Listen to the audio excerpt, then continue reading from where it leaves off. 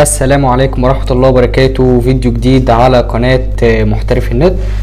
طبعا يا جماعة الارباح طبعا استلمتها النهاردة يوم 22، وطبعا يوم 22 كان النهاردة، والارباح بتبعت يوم 21 واستلمت الارباح. زي ما انتم شايفين طبعا ارباح اليوتيوب غير طبعا ارباح الموقع الالكتروني. دي طبعا دول 233 دولار، دي فئة $1 دي فئة $100 2 تمام، ودي $1 كمان، ودي $20 ودي $10.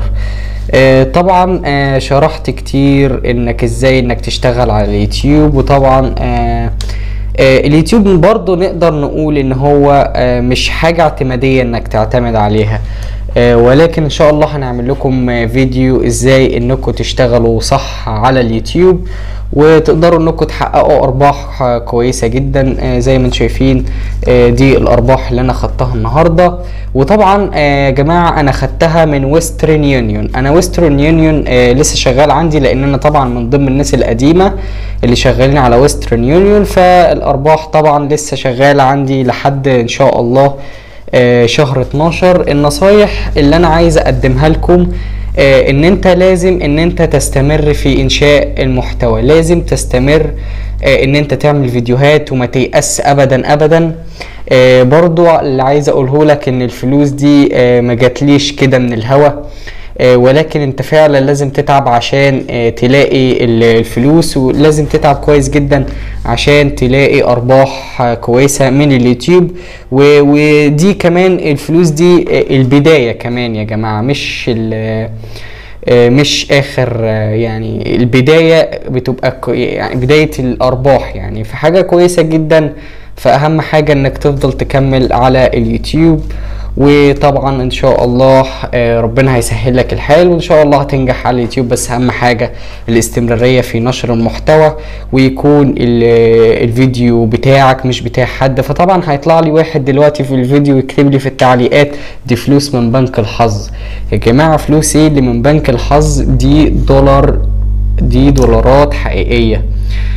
وطبعا الموظف بيقول لك عايز تستلمهم بالمصري ولا بالدولار، فانا بالنسبه لي كنت عايز استلمهم بالمصري، ولكن خدتهم دولار عشان عايز اعمل حساب دولاري، عشان انا ما عنديش حساب دولاري عشان ابدا ان انا اضيفه عندي في ويسترن يونيون.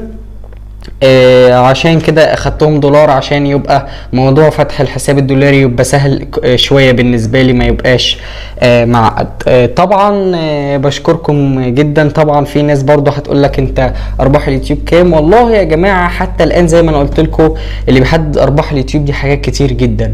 فطبعا بس الكلام النهائي نقدر كده نقول ان انت من كل 100,000 مشاهدة ممكن تاخد عندك من اول $50. في ناس ممكن يبقوا اقل يا جماعه، وفي ناس يمكن ازيد بكتير، بس ده الرينج في حدود كده. ممكن تاخد من اول $50 لحد عندك $150 $200. في ناس بتوصل لعدد اكبر من كده بكتير، ولكن طبعا انا حبيت اريح الناس.